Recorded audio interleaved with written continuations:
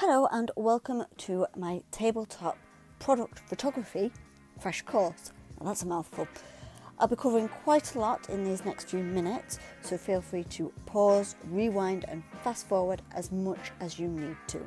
I'm using 3 studio lights and we have natural daylight coming from the window at the other end of the room. You can buy tabletop studio lights at a reasonable price. You can also use standard household lights. They will provide a different coloured light in your photos. But one thing to remember is always avoid shooting directly into the light, as this will create silhouettes. Before I begin taking a photograph, I plan the shoot. This will cover the subject of the photo, the theme I'd like to capture, and what objects would also support this theme, including the backdrops such as a fabric backdrop or maybe even a glossy backdrop. Even after planning, you will still find that some objects that you think will work won't work. They just don't suit the aesthetic, they don't suit the theme.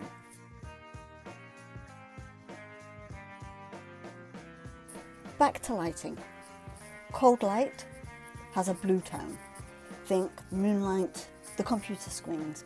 It's more suitable for protecting white tones. Warm light, such as the household lights, candles and sunlight, they tend to create this orange cast, which is perfect for enriching darker tones and golden objects. But the most dynamic type of lighting is a mix of both cold and warm light, with one of those being the most dominant.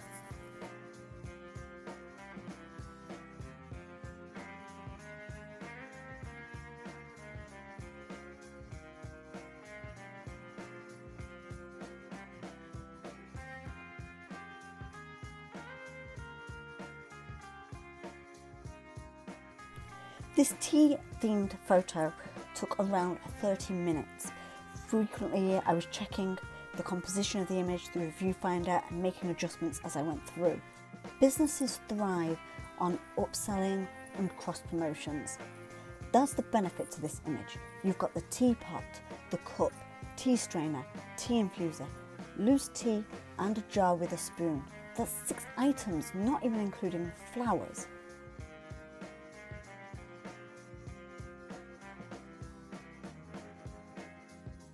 We've got the photo, now we need to edit it, especially if we've got a very dominant coloured light, like we have in this image. Firstly, the most important step when editing any image is always duplicate your image layer for 2 reasons.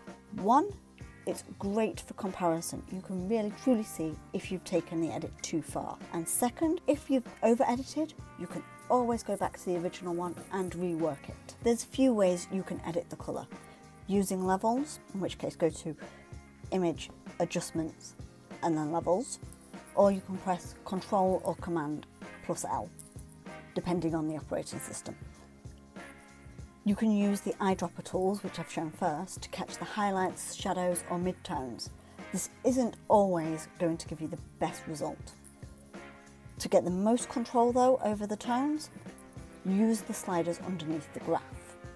And for the best results, modify the channel and edit each one individually.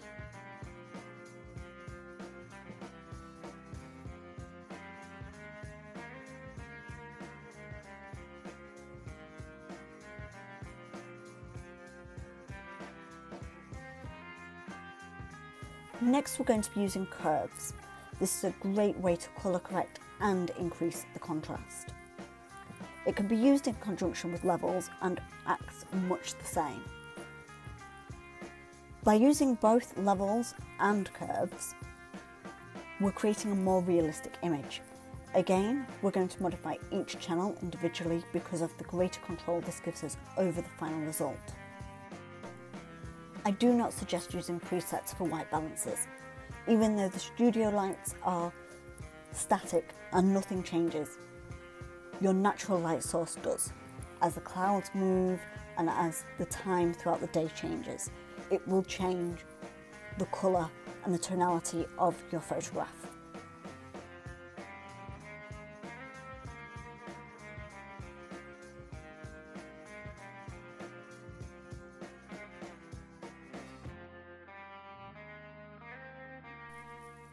Depending upon your preferences, you could opt for a more washed out look or for a more vibrant look. And you can edit these really easily by going again to the menu bar at the very top, clicking Image, Adjustments, and then clicking on the Vibrance, and then adjusting these to your own preferences. Gradual changes to these images are more realistic than the dramatic ones, so remember to try and keep it as subtle as possible. You can always add more later.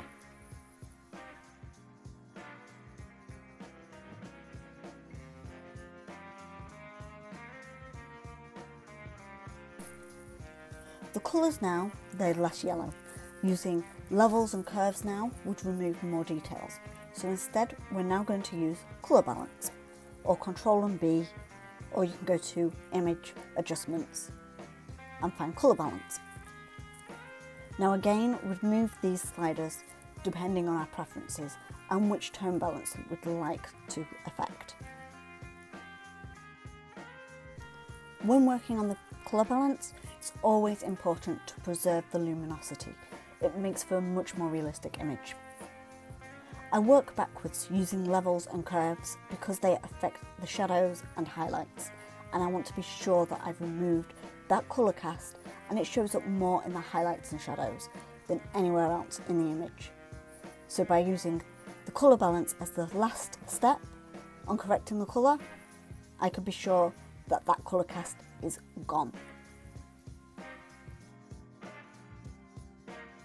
Editing images is not an exact science, and by fixing one thing, there tends to normally be something else that just needs to be tweaked slightly. And so for this fix, we're going to just edit the exposure.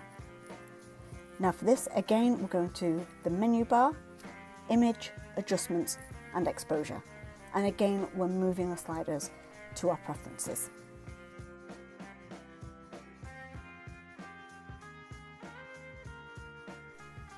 And now we save our work. Simply going to File and Save As. The first copy should always be the Photoshop format. This means your edits remain editable.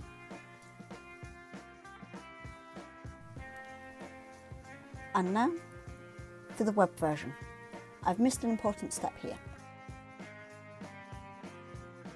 We're going to go to File, Export, and Export As.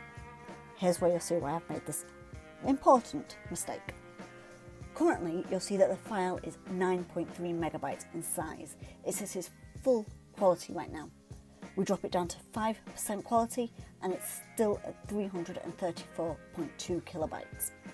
Though the image is going to look awful. And it's definitely still not in the web-friendly zone, and it would not represent the quality of your work or your product in any way.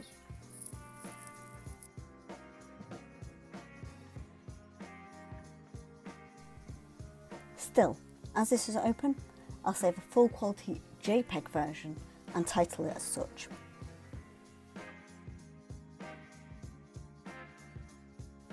Time to reduce this image. Using the crop tool, we have control over the size of the image we want.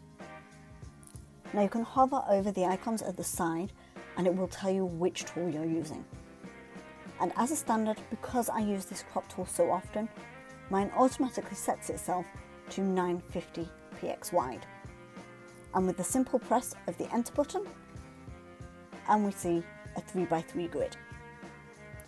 And we click on the little tick to confirm this change. That looks small. Now it's a web-friendly sized image. So let's export it. Again, go to File, Export, and Export As. You'll still see that at full quality this image is 449.5 kilobytes. So still too big to put online, but we can reduce the quality. We're looking roughly for an image around 125 kilobytes to 200 kilobytes, but we can get away with using 250. The smaller, the better, but we still need to maintain a certain level of quality. And don't forget to title your image, ideally with something a little bit more search engine friendly than the title I've used. And it's all ready for you to upload to your website along with all of the descriptive text that needs to go with it. Thank you for listening and for watching.